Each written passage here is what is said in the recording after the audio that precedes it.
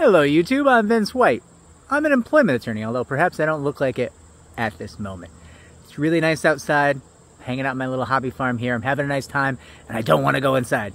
So I look a little less professional than usual. On this channel, we answer publicly posted questions from YouTube users, getting folks the answer they need from an employment attorney.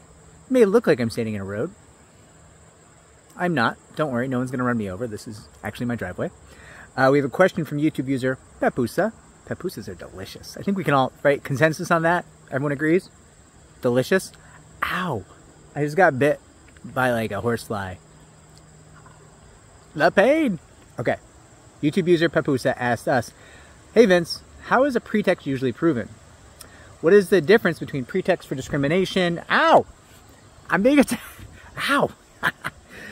What is the difference between a pretext for discrimination and a pretext for wrongful termination? Thank you. So, alright, first things first, let's define what a pretext is. If an employer is trying to fire you, and they don't want it to look like discrimination, they'll come up with a pretext, which is some reason, which is not true, but which they hope will be believable when people look at your case, if you bring a case, as to why they fired you, right? So, a lot of times you'll see like, we'll talk about like a sexual harassment claim, right? There's a lot of times that you have a sexual harassment claim and it's really, really bad, and it gives the person who's experiencing sexual harassment like serious anxiety, and they might not show up for work. That happens, right? They might go to the hospital because things are really, really bad in their life. They're afraid. They're afraid of what's going to happen if they go to work. They're freaking out because, you know, the way they earn their livelihoods at risk here, but also people are attacking them.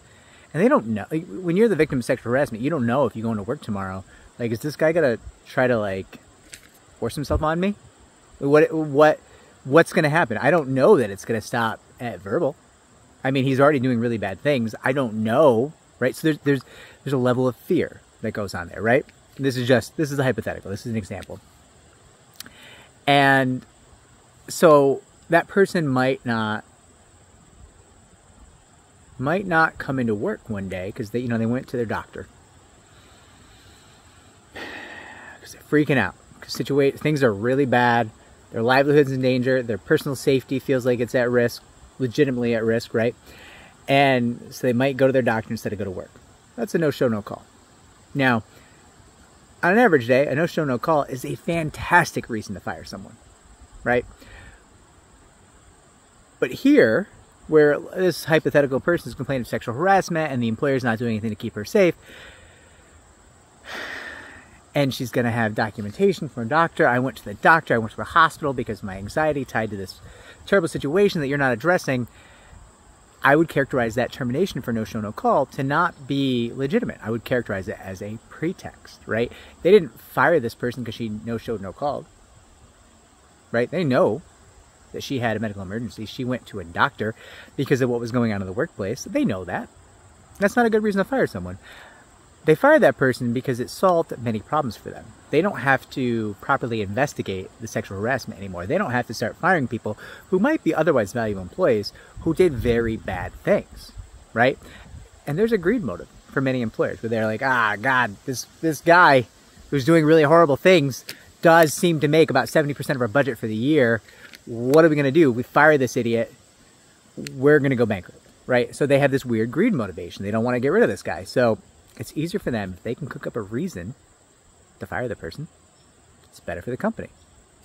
Less for them to do. Everything, maybe, a lot of family-held company, closely held companies where the owner of the company is like, oh God, my stupid nephew sexually harassed someone, and my sister will never forgive me if I fire him, but he's a real piece of shit, right?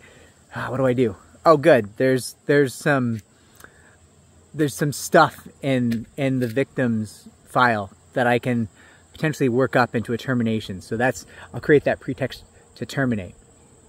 So that's what a pretext is, right, in this context. And the way to prove a pretext is always to cast doubt. So many ways to do that.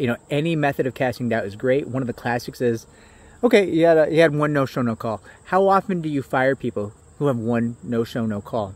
oh, this is the first time ever you've had 4 no-show, no-calls in the past 2 years, and 3 of them you didn't fire the person, but this one, who just happens to be someone who complained about sexual harassment, she gets fired. I think we've cast doubt upon that one, right? So you're always casting doubt. So comparators, you know, comparable situations, comparable, similarly situated peers. How is that handled for them? Timing, right? The timing of events. Oh my God, you had a no-show, no-call 9 months ago, and yesterday you complained about sexual harassment. So we got to fire you for that no-show, no-call 9 months ago. Really? Really? Really, really? That's what we're going to do? Why didn't you fire her for 9 months? It wasn't an issue for 9 months. It took you 9 months to figure out that you want to fire the person. And just coincidentally, she gets fired the day after she complains about sexual harassment. Right? So you can kind of see there's going to be an endless list of ways to cast doubt on a pretext. And I know I've said this in the channel before when dealing with evidence, but like the limitation on a given trial team's ability to prove something is essentially like a limitation on human imagination. You need to think of all the ways you could possibly cause a jury to believe something. And judge, jury, arbitrator, whoever it is, anything you can possibly say that would help them to believe that, that's going to help you. And I think my video is over because the farm manager is actually going to run me over. All right, everybody. I hope this is helpful. Like, subscribe, comment down below, and take care. Bye.